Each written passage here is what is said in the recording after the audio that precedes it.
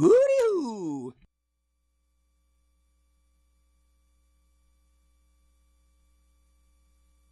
Brian, what's that?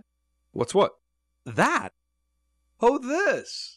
These are mock-ups of the medals I designed for use with my Gamer Achievement Awards, which I'm proposing to the Gary Jackson Academy of Role-Playing next month. Gamers can wear them at cons under their name badge to show their status. There sure are a lot of them. What do they stand for?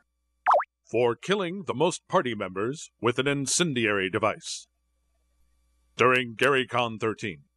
For cheating the most fellow party members, yet didn't get away with it. Most creative use of a fireball. Most kills from a single melee blow. Most creative use of sheep during combat. Maximum exploitation of acquired loot, also known as the Dungeon Bling Award. Defeat of a powerful enemy through use of rules lawyering rather than brute force.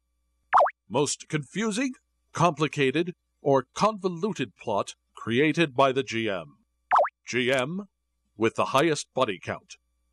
Well, I admire the effort you put into those, Brian, and I wish you good luck in your proposal. That's a cool idea. It could separate the diehard gamers like us from the casual wannabes. Yeah, I bet chicks dig a guy with medals. You guys do realize that you look like ousted third-world dictators, right? Hey, Screen Jockey, these indicate that I'm a 12-year veteran of role-playing games, so maybe you should show a little respect. Yeah, and don't even try to front on my medals for most damage dealt in a single blow. Do you realize what you've unleashed, Brian? Game cons are going to be reduced to guys standing around explaining their medals. Yeah, ain't it cool?